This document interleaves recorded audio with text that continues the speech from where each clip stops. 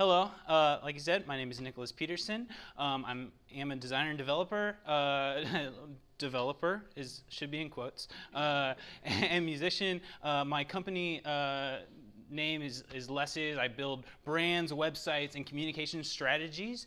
And recently I launched 2 new websites. One for my company called Les.is, and the other was a personal site just where I could have my blog and some information about music and just kind of a personal place. And it's NicholasPetersen.is, and this is where I switched to the browser, and this is kind of what it looks like. Both sites had a very similar brand, and the goal of them was to be very minimalist, very simple, and very clear. And the top section has this sort of just really bold typography-based banner that just scrolls through, some things. Nicholas Petersen is a designer, a developer, musician, working on a new site, drinking coffee, watching Seinfeld. Some of the things that I like to do. The big picture idea just being, this is the personal place where I live. I'd been working on this site for a long time, and I really liked this cool little typewriter thing. I thought it really communicated the message really well. But below it, I had this this section of content down here, and the problem was that I was having is that the typewriter would keep typing and it would jump to a new line, and then the content below it would keep getting pushed down, and if you're trying to read that, it's kind of hard to read because it keeps jumping up and down. And I knew it was a bug, but I couldn't figure out how to fix it. And so launch date kind of came. I had a date that I had kind of been shooting for. Like, I wanted to push it out, and I hadn't found a solution, so I decided to push it out and just see what happened, see what kind of feedback I got, and if it was really going to be a problem. And sure enough, within about 30 minutes of launching, I had a little bit of a Twitter conversation. Some very friendly people, tweeted and said, "Hey, I really love the new site. I like that cool typewriter effect, but there's a problem. I can't read the paragraph below it because it keeps jumping up and down." And I said, "Yes, I realize this is a problem. I haven't found a good solution."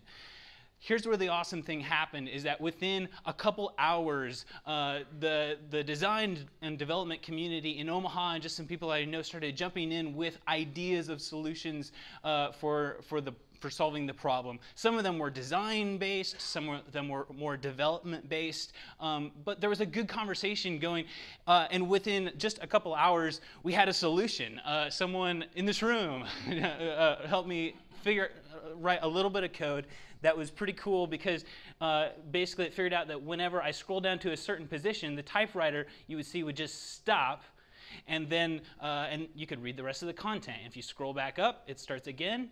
If you scroll back down, it stops wherever it's at. Great solution, solved the problem. It was awesome. That's where I jumped to the browser again. But that wasn't the real point. The real lesson that I learned from this was the collaborative spirit that came out of a problem that I had. It's pretty common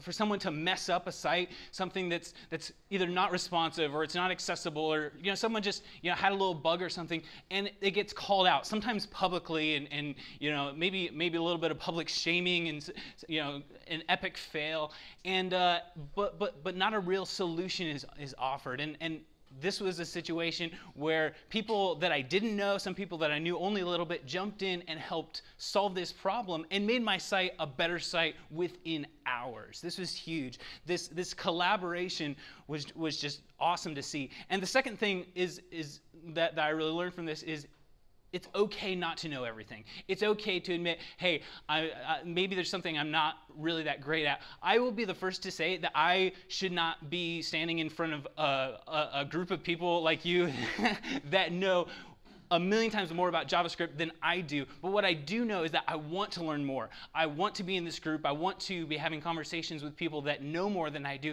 and be able to say, you know what, I don't know how to do this, but I want to learn, so that then sometime I can help someone else. And so this sense of collaboration, as well as it's okay not to know everything, just really leads to this culture that we should be creating. We should be doing more of this. I would love to see more of this in our culture, both in Omaha and just everywhere, whether it's open source, whether it's just, a friendly, hey, I saw that your site maybe isn't working the way you wanted it to. Can I help you with this? And just admitting when you don't have something right. Thank you very much. This is where you can find me. And I'd love to talk to you because you're probably a lot smarter at this stuff than I am. Thanks.